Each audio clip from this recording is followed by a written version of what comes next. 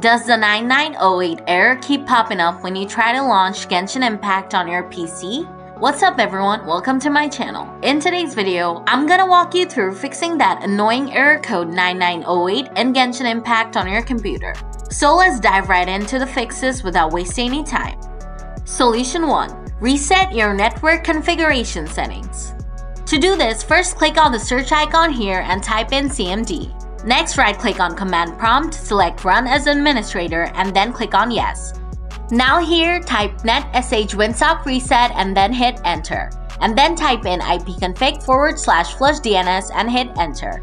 After that, type in ipconfig/release and then hit Enter. Now type ipconfig/renew and press Enter. Next, type in netsh intip reset and then hit Enter. Don't worry, I'll leave these commands in the video description below. Lastly, restart your computer and your router. Don't skip this step. After that, check if the error is gone. Solution 2. Repair the game.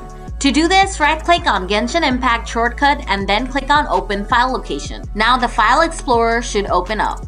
Just scroll up and open up the Genshin Impact folder. Then open up the Genshin Impact _data folder. Then open up the persistent folder. From here, delete the base_res_version_hash, res_versions_persist, and script vision files. Then delete the asset bundles folder. Next, open up Genshin Impact Launcher. Then click on this hamburger icon next to the launch button. Next, click on Repair Now. After that, click on Confirm to start the repair process. After the game resources are verified and repaired, check if the error is fixed. Solution 3. If you're still getting the error, try deleting temporary files from your computer.